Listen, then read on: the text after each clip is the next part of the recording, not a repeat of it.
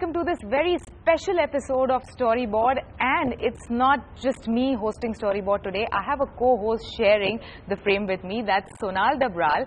And we have a very special guest. So who's our guest, Sonal? Okay, so we are very lucky to have this guest here because besides being a truly great human being, he's a legend, creative legend. He's a true visionary. He's a pioneer.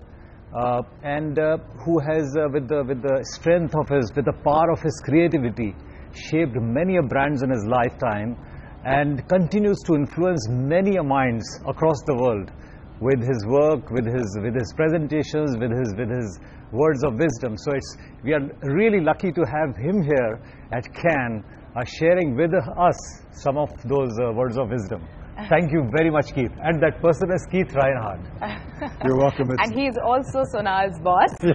So all the nice words, you know why.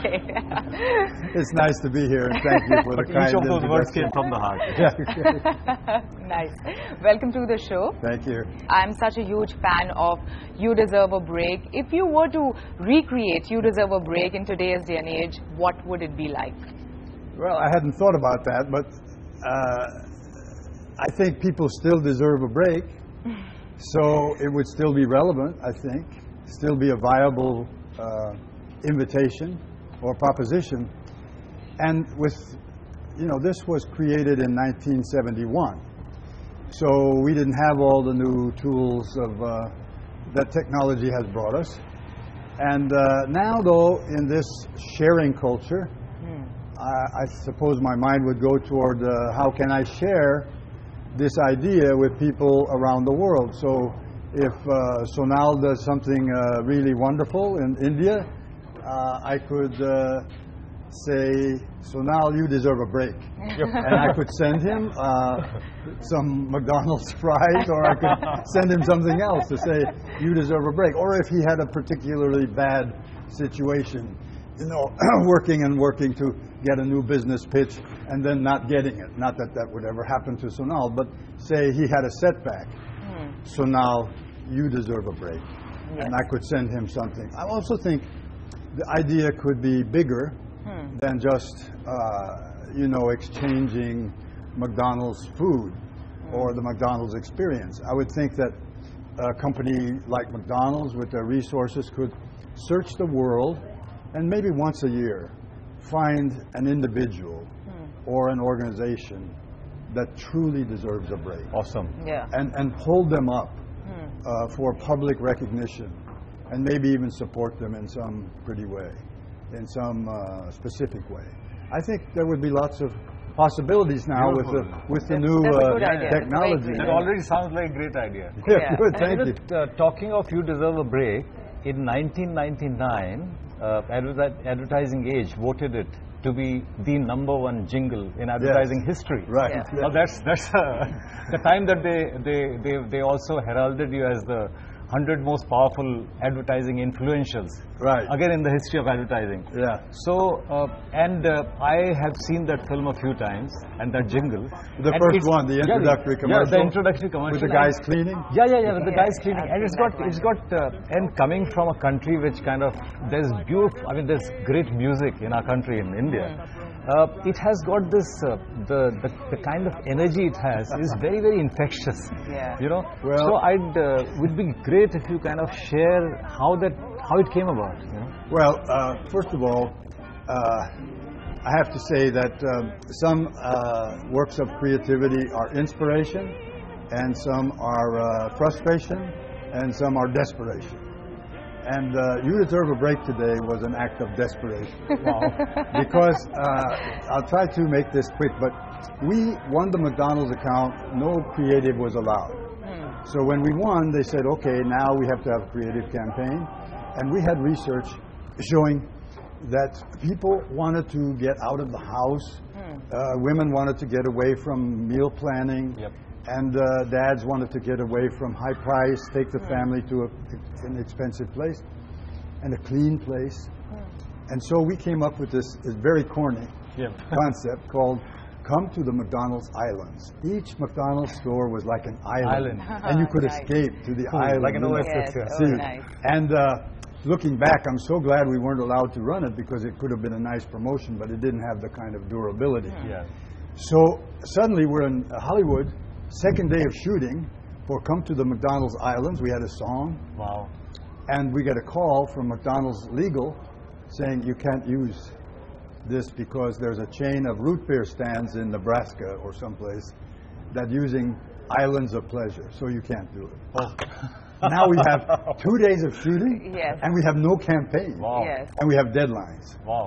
So I called the 2 best music people I knew in New York, and I flew from Hollywood to New York, and I went to the first one, who had written Pepsi Generation, Yep. and he said, you know, if we continue this conversation, it's $50,000. I said, okay, conversation's over.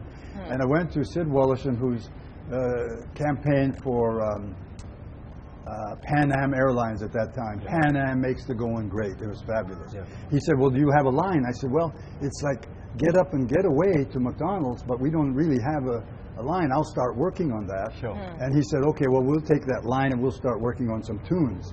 So they came back with a Broadway tune. And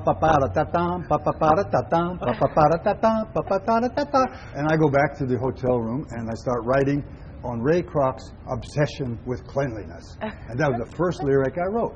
Oh, wow. So in the Drake Hotel in New York City, grab a bucket and mop, scrub the bottom and top, tell me what, there is nothing so clean as my burger machine. With a broom and a brush, clean it up for the rush. Before they opened the door, put a shine on the floor. Nice. And then the end was, we're so near yet far away, like the islands, Yeah. Yep. so get up and get away to McDonald's. So we record it. The music is fantastic. Everything works. We take it to McDonald's and they say, oh, we like that. But what would they say at the end? I said, well, they say, we're so near, geographically, but far away. Yep. Yeah. They said, we don't like that. So now we've sold a campaign. We have 8 notes that Nice. need new words. And the words were also sold, yeah? The rest of the words. The rest The of rest them, of yes. words. Except Oh, the yeah, last- they like the last everything. the last line. line. Yeah. But they don't like, we're so near yet far away. Yep. Yeah. So now we have 8 notes that need new words. And we go back into the research and women were using words like break and so forth. So I remember trying to say, okay, which note gets break and then what do we ever do? And finally typing, you deserve a break today. Wow. And that's how we came up with that. Nice. But Wow. And in 2 days. well, it was maybe a week, but we wrote dozens of lyrics to that song Yep. and dozens of different musical arrangements. But that one, the opening one, about the obsession with cleanliness, and we told the director, who was Howie Morris, who used to be a comedian on the Sid Caesar show in the United States, we said that this should feel like a sort of an auto show presentation. Like it's not professional really, but you know, it's fun and energetic, and he directed it beautifully, and these guys were. And the reason we had no women in the crew, Ray Kroc, the founder of McDonald's, thought that the heavy boxes of frozen fries were too heavy For them to... for women, Yeah. and so there were no. That's why there were no women in the. But Ray loved this commercial. Nice. And when we first showed him the rough cut, I looked for, you know, some reaction. And he's like this. And then some of the people around him said, what do you think, Ray? You think it's a little corny? And Ray had a very high voice and he says, nothing wrong with a little corn. Let's see it again. And, you know, before he was founder of McDonald's, he was a piano player in Las Vegas. So he understood music and he liked it. That's amazing. And they said, but somebody else said, but there's no food in this. And he was okay. In subsequent research, the quality food scores were higher in this commercial than some where we showed the food. So, Wow, yeah, wonderful. so Wow. you deserve a break. So today, yes, I would. And they asked me when we sold it, you know, how long could this campaign last? Does it have legs? I said, you should stop running this when people no longer deserve a break. Beautiful. Yeah, absolutely. Grab a bucket and mop, scrub the bottom and top. There is nothing so clean as my burger machine.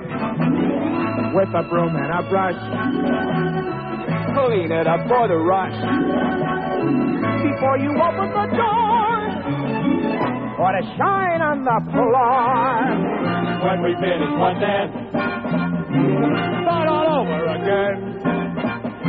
Tell me, what does it mean? At McDonald's it's free. You deserve a break today. So get up and get away to McDonald's, McDonald's, McDonald's.